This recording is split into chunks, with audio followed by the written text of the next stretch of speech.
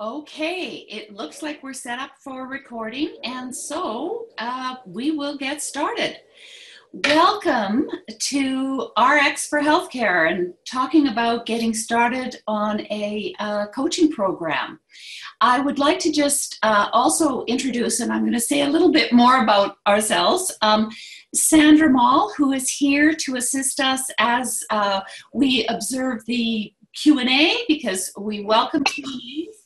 And even possibly some of you may want to reveal yourselves when you're asking a question. We'd love to see faces. So Sandra, do you want to just show your face and say hello?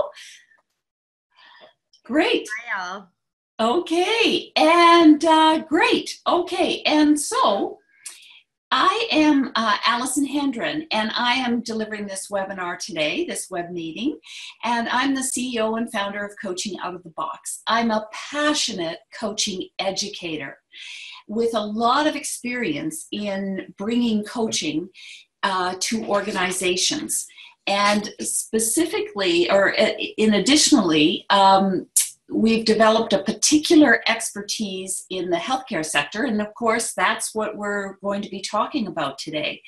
We've had, you can see on the slide that there's a lot of information about me. I'm a longtime educator, coaching educator, and created Coaching Out of the Box because I wanted to make it as easy as possible for people to learn coaching skills. And the other thing that I'll just briefly mention is that we now have over 18,000 people who've experienced our programs, and in multiple sectors. So not just healthcare, but government and business, and in over 38 countries, because we deliver our programs live as well as virtual. I wanted to leverage technology when I began Coaching Out of the Box, and so that's why we have people in so many different countries. And welcome as you're entering the classroom. So what I want to talk about today is what are our objectives for this web meeting, and we're going to speak about approaches and how do you decide on an approach to the organization in a healthcare setting. What is going to work best for you, or you who are working within a healthcare environment, or you who are thinking of working with a healthcare environment and wanting to bring coaching in. We are going to share 3 different case studies of healthcare organizations that we've worked with who have brought coaching into their organization. We're also going to share the results that they have achieved. And as this webinar unfolds, we'll allow for some Q&A, and Sandra will be monitoring the chat area if any questions come up. What I'd also like to say is that I'm going to be sharing a lot of information with you today. And what I want you to know is this web meeting will be recorded, as well as when we look for a follow-up email from us, because we have a very detailed report that you can download. We'll show you how to do that you can also get after this webinar. But just stay tuned for that, because you will get an email from us after the webinar about that. Okay, and so what is the best approach that you can use when you're bringing a coaching program into the healthcare environment? And I want to just mention that we have come up with some questions that your organization or you would want to consider when you're thinking of bringing a coaching program into healthcare. And by the way, just so you know, we certainly are seeing it growing because of the success that some healthcare settings are having in bringing coaching, and I'll be sharing that with you in a little while in terms of results achieved. But also, they're wanting to strengthen, of course, the organization and the communication that's going on in the organization. And of course, with all the change that is going on, not just in healthcare, but in all organizations, they need new tools. Our leaders and managers and people that work in organization need some new tools. And the other thing that we're seeing is that people, and this was a comment from somebody in the healthcare environment who said to me, and she had worked in there a long time, and she said, you know, what she was seeing was that people are hungering for different kinds of conversations, and that's where coaching can really support that.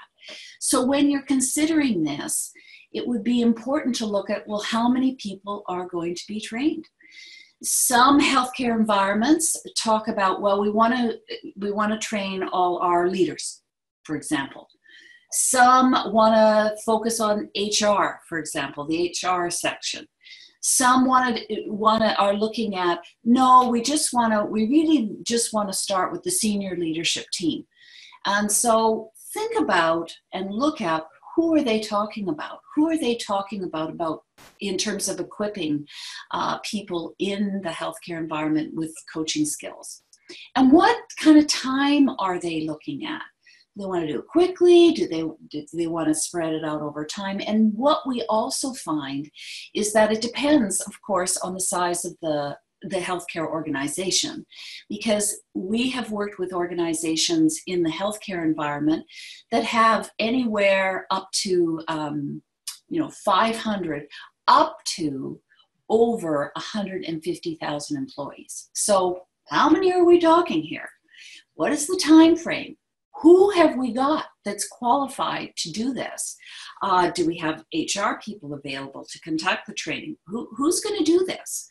And what is it that we are wanting to accomplish? And I can't emphasize this enough.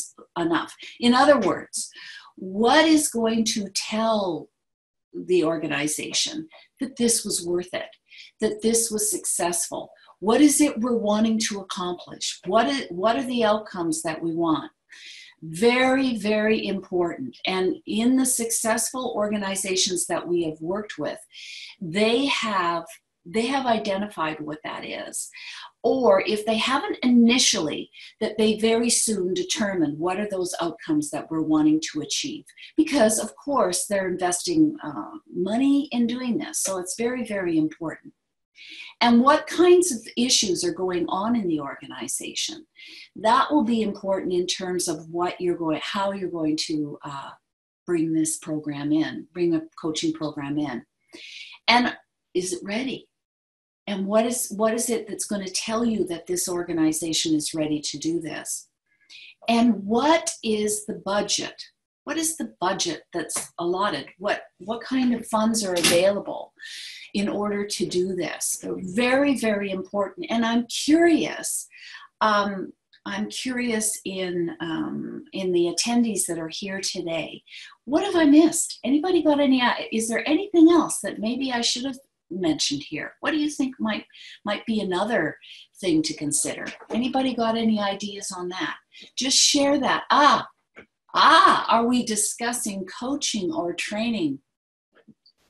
What Marion, thank you for that. What we're discussing is when a healthcare organization is considering bringing coaching training.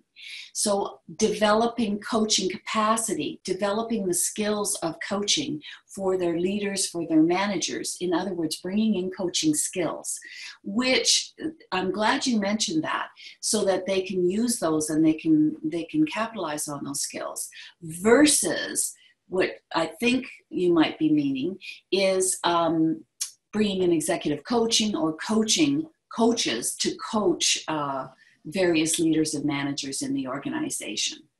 And yes, we have, and I'm going to be sharing those results, and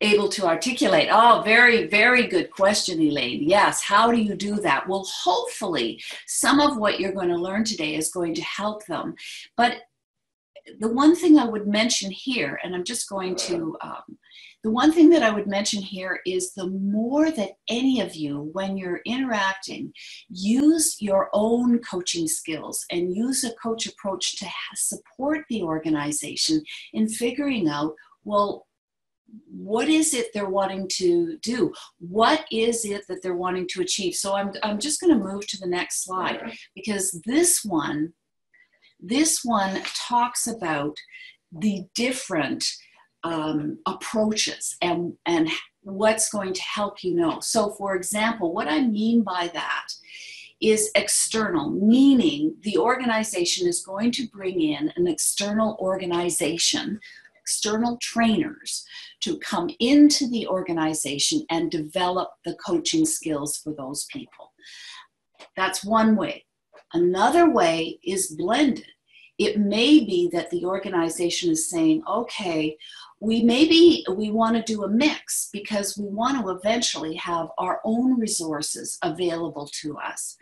And then the other one, it may be that we want to develop some internal capacity of some key people who can deliver coaching skills training throughout the organization. And so these are some of the key things that you might want to consider when you're supporting an organization, or you as a person in your organization are looking at what's going to be our best approach. And so as you can see in this table, and it will be included in the report that you can download shortly with all this will be included in that. So for example, the organization is saying it's important that our trainers are already experienced, well-developed, and can also bring in some new insights and perspectives, for example. As I said before, the organization may be saying, we want a mix. We want a mix of both, because we can see that both perspectives can be very powerful and potent in the organization. And that another one is saying, no, we want them all because they understand healthcare, they know the culture of the organization, and we have people who are qualified. The other thing that may be impacting the decision, and it can change over time, is what's going on in the organization. Maybe there's some real challenges with people in the organization, even trusting the people that are working within the organization. There may be trust issues. There may be issues that initially, at least, certainly, they want external people coming in. And again, there could be some bias. So there's got to be trust with whoever is doing this, training people, that they have that. And it may be that there's issues going on that just, it isn't there at the moment. Maybe they want to do it quite quickly and they just don't have the capacity. So that's why they bring in external people to do that. And like I said, they want to go quickly. And as you can see, there's a continuum when we move through to the blended, when we move through to the all internal. So, and as you can see, what's the budget? As I mentioned before in those 7 key questions, what is the budget that they have to be able to do that? So these are some important pieces to this. And I think that also it's, again, you want to know, well, what is it that they are wanting to accomplish? And determining that will be, it may be your first, or if an organization is working with us, for example, that's one of our first things is, what is it you're wanting to accomplish? And what is it that's motivating you or driving this to happen? And so that will be very, very, very important. Okay, I'm going to move on. So I want to move into the case studies that we've had with the work that we've done in organizations. And what we're going to talk about first is internal. It's all been done internally. The next one we're going to talk about is what I'm calling blended. And the third one is external. And so I'm just noticing I want to pause my, for some reason, there it is, sorry. I'm just going to pause my share, and I'm just going to, I'm hoping that you can just see me alone. And Sandra can, because for some reason my video is not showing, and I want to know, Sandra, that people can see us. I can still just see the slides on the screen and not just your video. Okay, so I don't know why that is. I don't know why that's happened, but I'm going to just go back to unpausing it, and I'm not sure that somehow, can you see that, Sandra, to unpause it? For some reason, it's just not wanting to do it. Isn't that interesting? Oh, well, I'm going to just resume the share and see if that makes it work any better. Maybe it doesn't, and maybe it does. We don't know. There we are. I think it's showing up now. Okay. So as I mentioned, internal, blended, and external. So here's the first one, internal. In this organization, they began this in 2013. And what they did is they've had 300 people through, in our case, in this case, our own coaching program. So what happened was they had already qualified coaches within the organization. And what happened was they simply took our Train the Trainer program, because they were already qualified coaches, and we have a program that has been used extensively, and they brought that into the organization.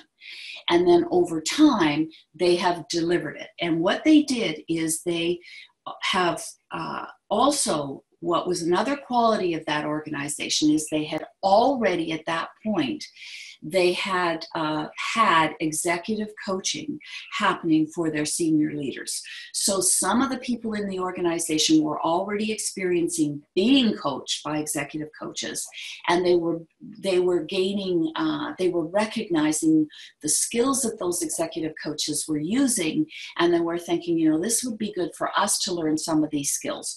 Not that everyone becomes a certified coach, for example, but that those skills of coaching would be very useful to have. So they already had that. They also had the desire to create a coaching culture. Again, that's because they'd already been experiencing executive coaching. They also made a business case and created a proposal to the senior leadership as to what this would look like. And what they did was they started with the management group first. This is a smaller healthcare system. It's probably got around 3,000 employees. And they started first. And then they bit by bit grown from there. They also, what they did as they communicated about this program, they also communicated it via, they advertised it throughout the organization, and in this particular case, they also had an online registration system. And so again, these people were experienced that were developed in the organization. They took our Train the Trainer, and they simply have gone and delivered it to, as I said, about 300 people at this point. I'm going to share results that they've achieved a little further on, so you'll hear the results that have happened with this organization. Now, the next organization, we call it, they've done it in a blended way.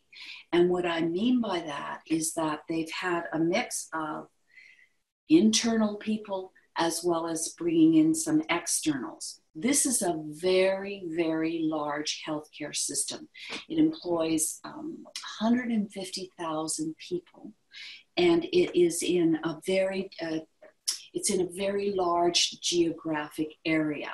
And so it's a very dispersed workforce in 7 different regions. And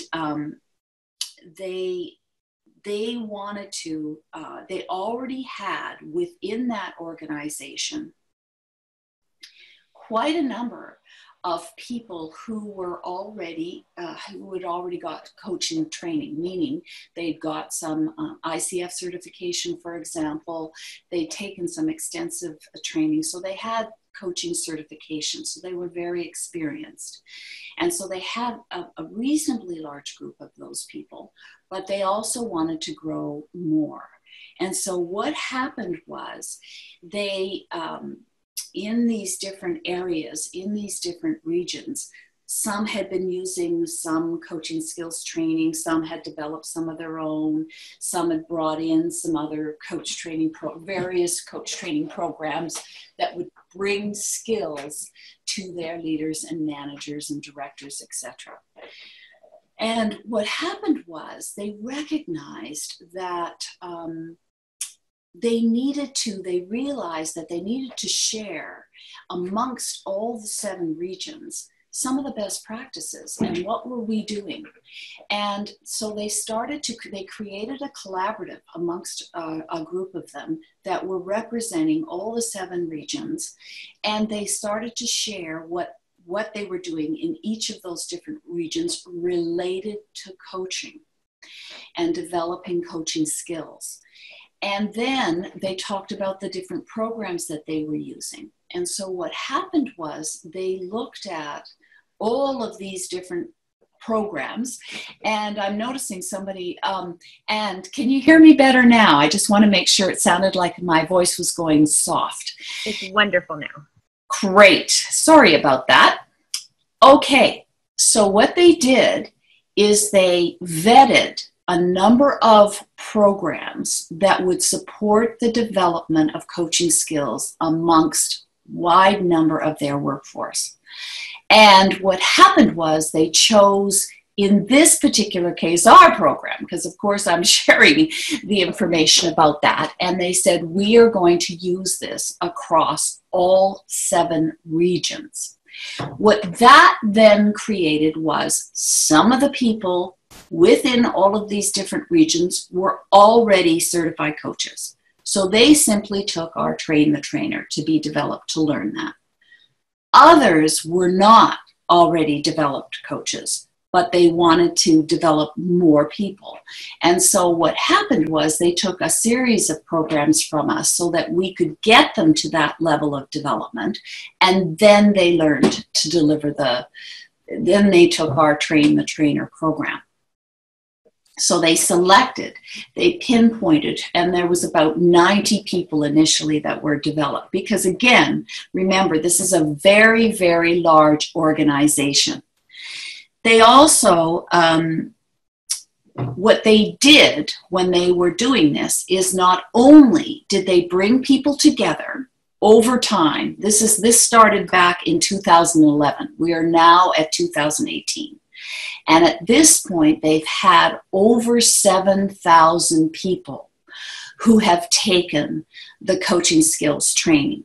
As part of that coaching skills training program, it's quite robust. And so they learn the skills. What they do is they break them out into triads so that they're coaching each other and they're getting feedback on their coaching. The program extends beyond the initial, in addition to the initial training that they're getting, which is in some of the regions they're doing it several half days, some are doing it over 2 days, some are having them come for 1 day, coming back a month later for another day. So you get the picture. It's divided up a little bit differently. And what's really important is that this is a program that they're taking that requires them to learn the skills and then also demonstrate that they're learning the skills and get feedback on the coaching. And that extends for a 3-month period beyond the initial skills training. This also, what they've done is they have embedded this into a larger leadership development program. So this is one of the things that they are taking, and over a period of time. And what they've done now, so remember I said they started with blended, meaning they were using some external who were coming and delivering some of the trainings. We went to different regions and delivered that, and as well as developing their own internal. Now, what has happened is, and this is over a considerable length of time, is they are now 100% internal, which means that they can, that's why they've been able to develop 7,000 people and growing. And the other piece to that is that they also had to watch their budgets, because if they were going to be doing using a lot of internal support, that would have been really, really challenging. So that's what happened in that case. And there's a lot more to that story, obviously, but that gives you some key points. And then the third one was where it was all external. And this organization started in 2013 with this initiative. Now, what I want to mention here is, with this particular organization, they recognized that they just in no way had the internally developed people at that time. So they wanted to get this going, and they had it as part of a larger leadership development program. And what happened was, they would select leaders from across that organization that had, they had 40,000, I think it's 40,000 employees. And they selected people that would come together in one location initially, and they would be taking a number of leadership development programs over the course of a week. We were on the last 2 days of that week, on the Thursday and the Friday, that they came together in one location.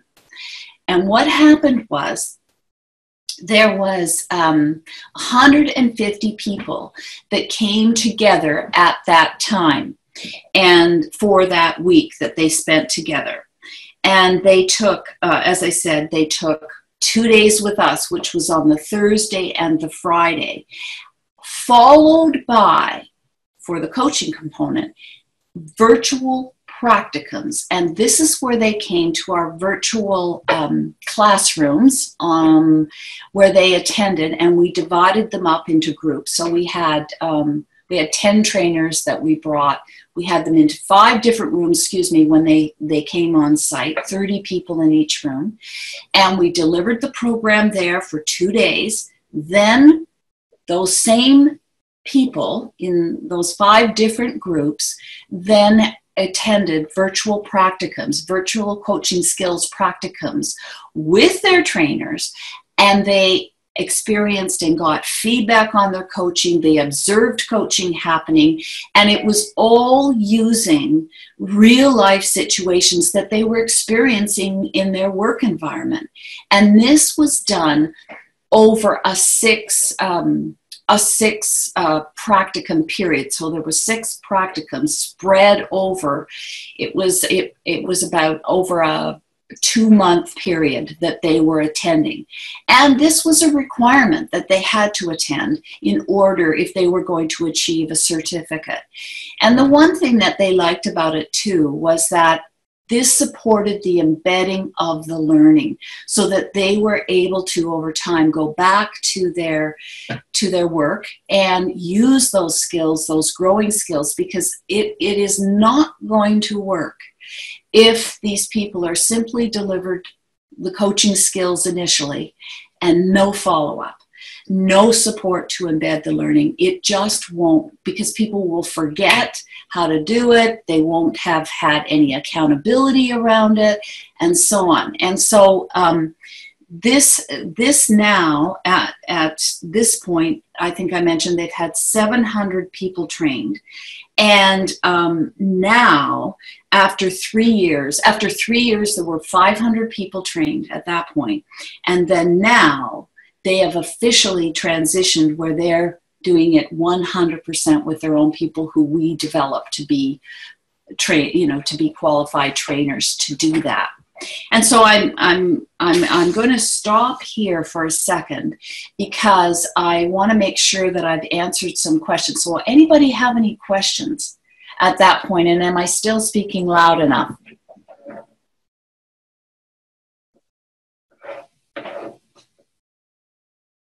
Okay, volume's good. And how are we doing? What kinds of questions are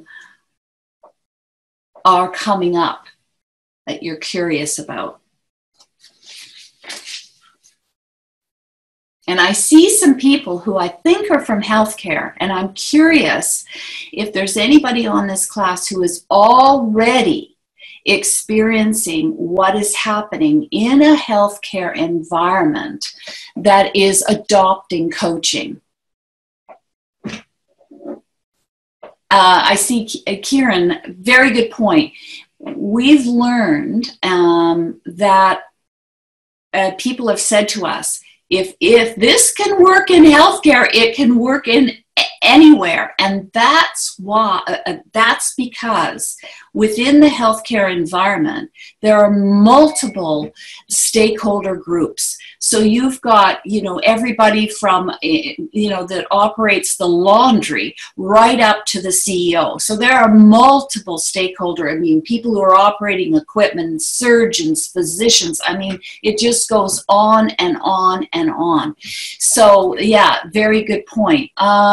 Any other questions? Okay, and we'll still be providing more questions shortly as well. So, okay, so this is what's happened. So what are the results? And I'll just get to that here. So the results achieved. The first organization, this is what they have so far. And by the way, one of the things that I want to mention, and one of the challenges, is to measure the results. And I know somebody said, and figure out, well, why are we doing this? What are the outcomes that we're wanting to achieve, and how are we going to know this is succeeding? And one of the areas that I have learned over time working with many different organizations is this is where it can, there's challenge to measure it. And so in this organization, they've had, they've had some resources, but not a lot. And so at this point, they're reporting in, because we interviewed the 3 organizations. And what they're saying is that more than 90% of the participants were very, very satisfied with the training. So they were getting value out of it. And so that's the one that started with, has done 300 people to date, and they've done it all internally. So that's the first one. Now, the next one, which was the blended approach that I shared. This is the large healthcare system, and what happened is they created surveys that they did pre and post. They also created a logic model to measure the results, and an evaluation framework. You'll see it on the slide. And they also hired an external consulting organization to analyze the data and summarize the conclusions. And what happened, and these are the 7 top ones. In the report that we can provide to you, and we'll provide a link for you to access it, we go into more detail and percentages and so on. So for example, the listening skills, for example, these were the top 7. And the listening skills, they were improved by 325%. I'm just using that as one key example. And when they came out with these findings, what happened was some people internally in the organization said, hey, let's go present this, or let's apply to present these findings, because this is significant. And so I went with them, and we presented the findings to Harvard Medical School, McLean Hospital, and Institute of Coaching a while back. And these were the top 7 findings. And I've always said to people, what if you had in any organization, but in the healthcare sector, improved listening? What if you had that? What if you had improved communication? What if you had improved ability to give feedback, conflict resolution, positively impacted relationships, and this one, team dynamics and team communication? These were the findings that came out. And this one I particularly love, which is the ability to engage staff in conversations that are solutions focused and promote accountability. These were the top 7 findings of this organization. And that is why they are continuing, and they are continuing to expand it. And as I said before, they now have, it's reached beyond 7,000 people. But again, this is going back to 2011, they started this. So we are now at 7 years into it, and continuing, that this is a commitment. Yeah, great question, Laura. I did not measure the findings. This was not me coming up with this. This was the external consulting organization that was hired to do this, as well as they created pre and post surveys that they used. These are qualitative findings, by the way. I want to mention these are qualitative. And they also created focus groups where I had nothing to do with that. Coaching Out of the Box had nothing to do with that. This was what they did. And we have a report that was generated by the consultant who came up with these findings as well. So any findings about improving trust? Well, here's the question that I would say. What if you see those 7 key findings, Kieran? What if that happened? I wonder if trust might be a byproduct. Because if you have that, my guess is very strong that there will be an improved culture of trust. In other words, there'll be a growing trust that had happened. And here's the other thing that I want to mention, because in this particular organization, because of these findings, and what happened and is happening is that they initially, in this organization, they were intending was to use this with teams and leadership. That's where they were at. And that's where they started at, was teams and leadership.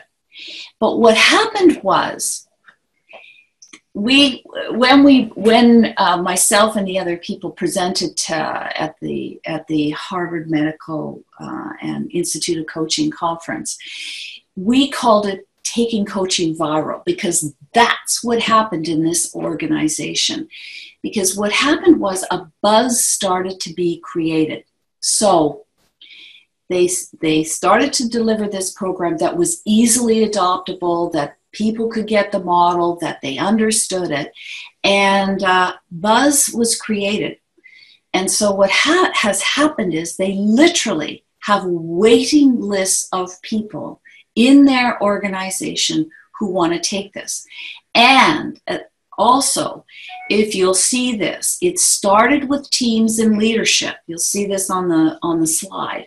But what's happened is it's expanded into areas that they never in a million years thought it would. Diabetes research, acute rehab teams, family practice physicians, people who are working with people who have eating disorders, child life specialists, and even families. So it was just, it was just it is just amazing as to what is happening as a result of this, that never in a million years would they have thought that this would have been the case. I think this is, it's very exciting, and I want to emphasize this was not my findings, this was their findings, and that's why they're continuing to grow and expand it. And what's happened in this organization's case is it is also now 100%, it's doing it all internally. We're not going and doing it. They're well on their way, and they have got the capacity, and they've got the ability, and they definitely, with waiting lists, they've obviously got the credibility as well. And my guess would be they've got a lot more trust as well because of the success of this program. I get phone calls, I get people commenting, people I don't even know, who mention that they've benefited so much from learning this model and these key skills. It's so exciting when you see this happening. I see Elaine, thoughtful of the possibility of this kind of infection. Yeah, taking it viral, spreading without it initially starting with senior leaders. Yes. Exactly. That is quite incredible, isn't it? Yeah. I'm just going to move to the next one, and I see Jimmy. Don't worry, I'm going to touch on your question in a minute. I just want to go into the next organization, the final one, which was all external. And these are the two graphs that we got for them. And again, this is not our assessment, this is their assessment of what has happened as a result. And you can see that these were the things that they measured: listening skills, asking powerful questions, encouraging others, co-creating, and coaching meaningful action, supportive, accepting, focused. And they measured it at different points, and they came up with these results. And then the other graph is specific improvements in the work environment.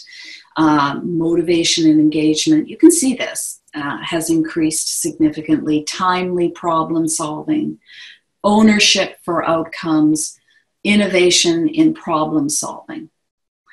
And that will also be in the report that we have, that you can access it. And I'm going to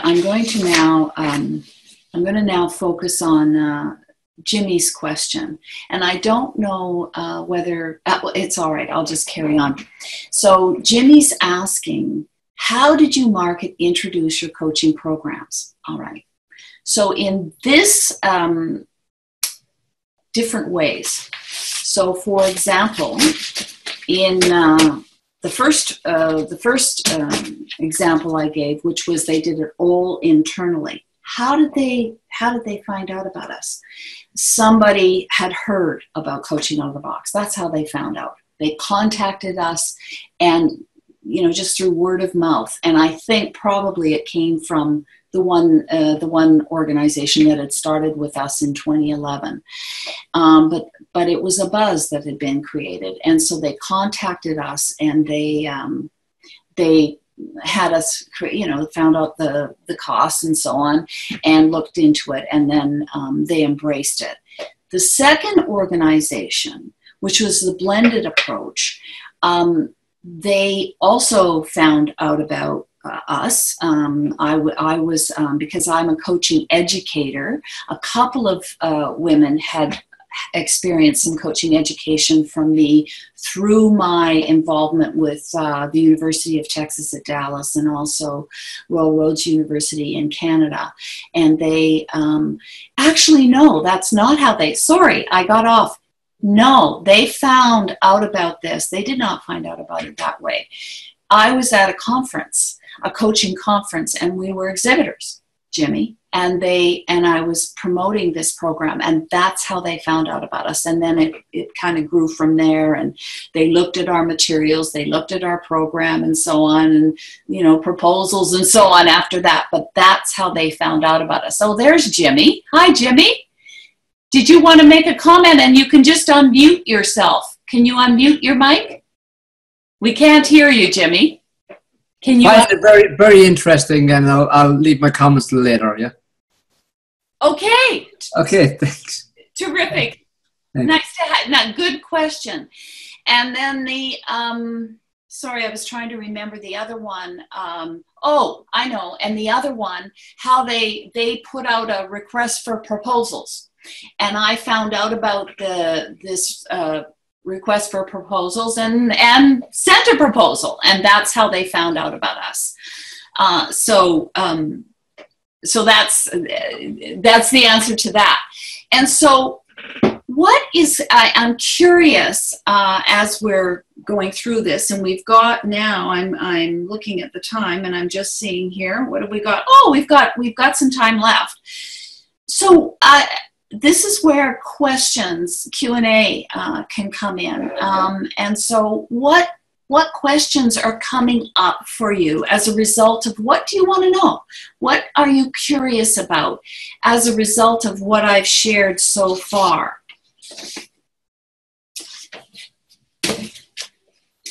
And what do you see? What do you see? Because you're out there and you've come to this webinar. What do you see as some of the challenges that coaching could address, coaching skills development could address in the healthcare sector or in any organization? What are you seeing?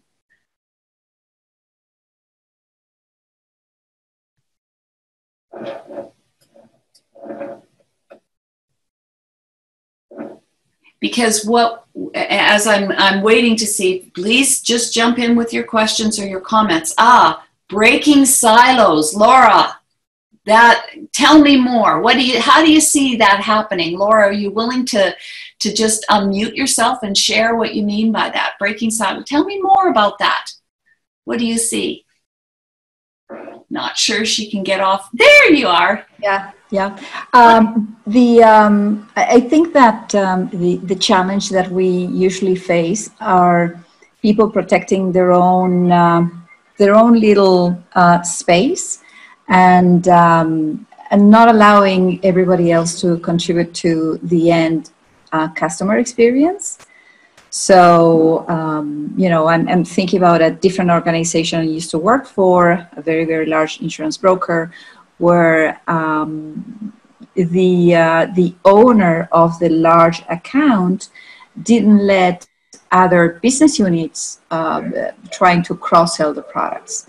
And the reason behind it is, if you don't perform as a client expect, I might lose my own account and therefore my revenue. Right.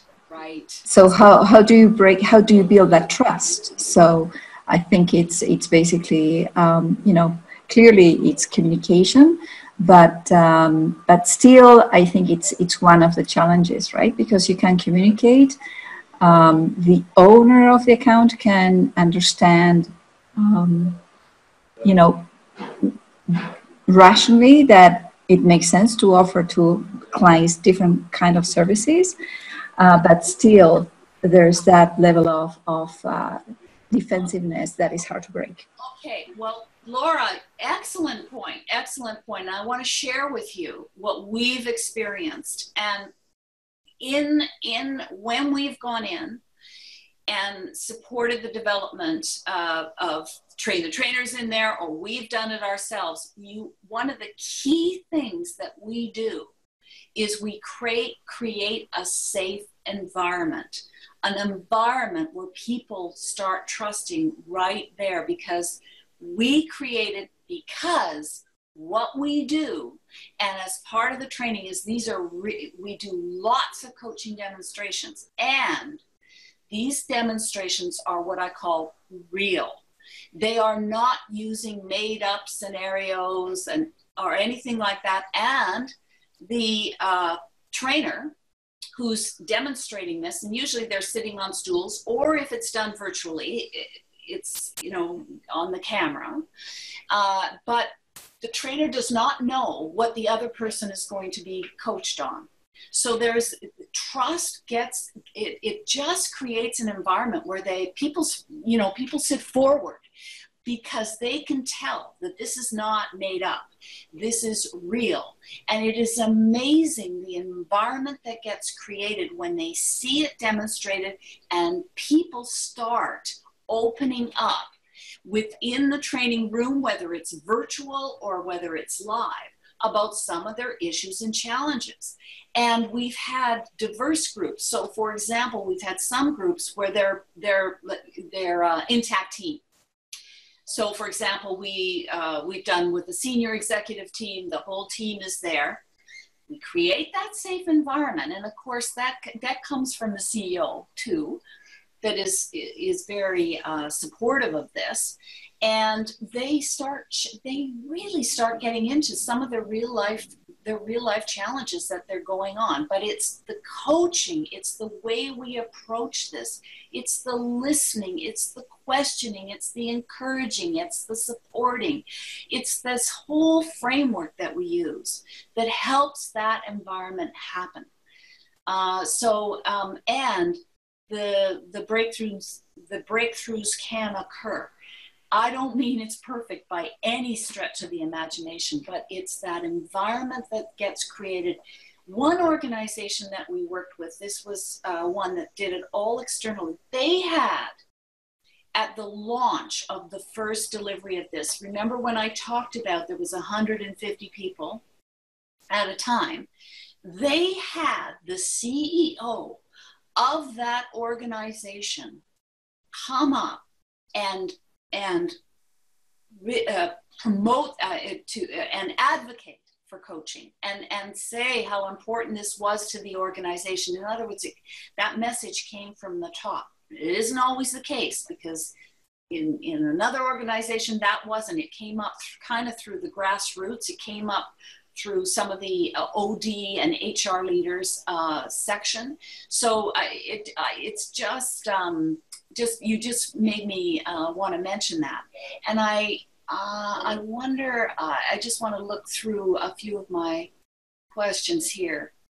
Right, I love your comment to Kieran. It would help people in organizations realize their potential, be engaged, and co-create amazing futures. Yes. And then I see Tim's question.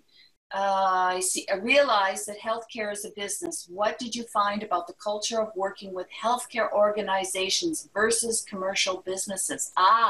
Great questions. All right. Well, this is what's interesting, because we have delivered across all multiple sectors. It just so happens that we're talking about healthcare today. And what is the difference? I would say that it depends certainly on the level that they're at in the organization. But here's what I notice: they all care. They all care. They want to make a difference. They want to contribute. They want to have a say. They want to have some kind of way to support the change that's required in the organization. That's very similar across. I can give you two things: healthcare versus oil and gas. That's a big difference, I would say. Oil and gas sector, healthcare, and yet they're human beings. And they all want to be, and here's a real important thing, and one of the key skills that we train is listening. People want to be seen, heard, and understood. If only in your conversations that you have in an organization, if only we listen more and we cover our mouths and let that other person speak, it moves mountains, because they are seen, heard, and understood versus talked at and told. They are actually asked. We are, in using a coach approach, we are tapping into their ideas, their thoughts, their challenges, and supporting them in coming up with what might be a far better solution for themselves than we could have come up with ourselves. And I see that across all sectors. I also see a common feeling that the leadership at the top doesn't get the challenges that they're experiencing in some of the other areas. So that is what is so important. I hope I kind of answered that. There's great stuff in your question. Yeah, multiple personality styles. I would say that I've noticed in some sections of healthcare, they're more, what I would say, some are mediators, but oh boy, have we ever got ones that are drivers and want to make something happen. So I would say that it's not that dramatically different at all.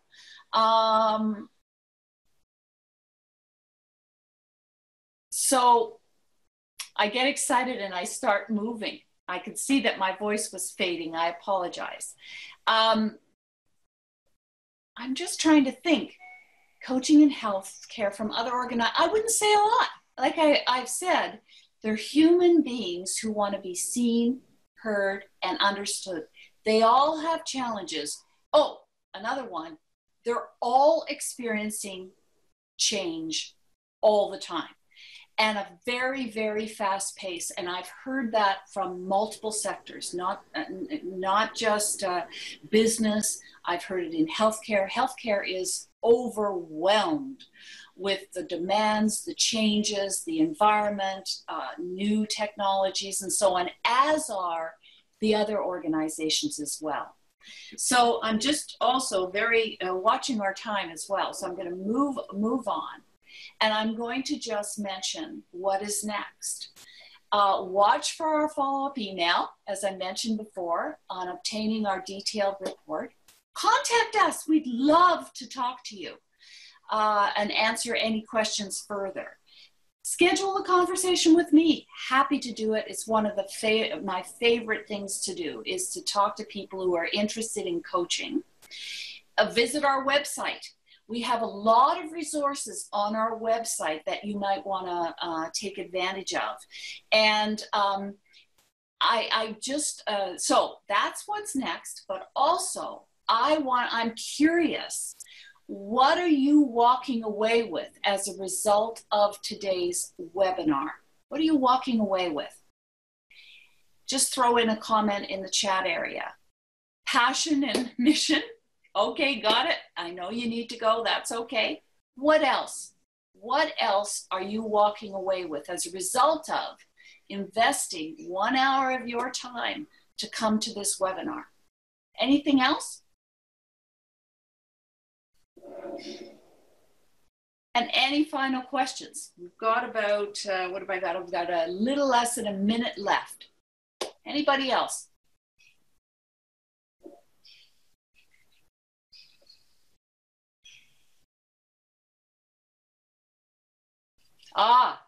Enthusiasm. Yes, Laura, please, that's great.